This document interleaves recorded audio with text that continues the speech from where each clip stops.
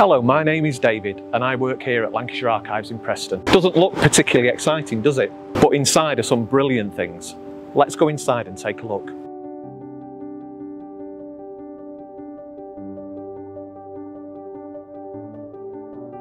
Behind these doors are the really special things that we look after here. Lots and lots and lots and lots and lots of boxes. That isn't particularly exciting either, is it?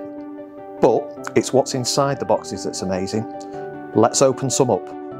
At Lancashire Archives, we look after millions and millions of historic documents we call archives that help tell the story of our county. Some of them tell us about kings and queens. Here we have Henry VIII on his throne. This important document is called a Royal Charter, and this thing here is called a seal. It's also got a picture of Henry on it, riding on his horse.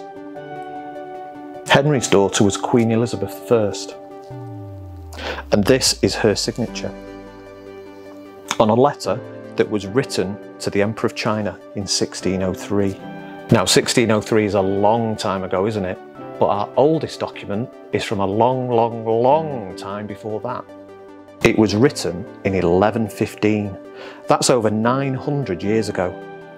Back then, people wrote with a pen made from a feather called a quill.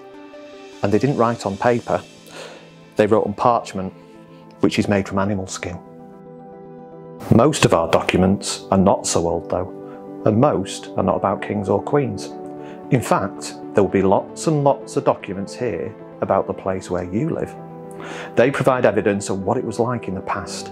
There are old maps too, showing all the places in Lancashire, and photographs of them too, and of the people who used to live there, as well as letters and diaries and all sorts of other documents that people have made in the past. We even have the voices of people from long ago too, which means we can listen to them talk about their lives.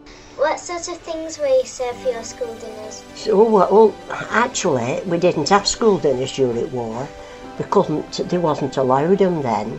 And we had to walk it from there were no buses then, no cars. We had to walk it from St Joseph's. Didn't matter whether it was raining, snowing, we had to walk it home for our school dinners. There might even be documents here about your school too. All the things we look after here are really precious. There's only one of them, they're unique. And if they get damaged or stolen, then the information in them is lost forever and can't ever be replaced. That's why we keep them safe behind a big strong metal door, thick walls, and actually it's even a bit chilly in here too because we need to keep our archives at a nice cool temperature so that they last hundreds and hundreds more years into the future, so children in 200 or 300 years time will be able to look at them and enjoy them too. It's wonderful being able to hold and look at archives, and without them we'd not be able to find out all about our history. I wonder what archives there are here about your bit of Lancashire, about where you live and where you go to school. I wonder what you could find out.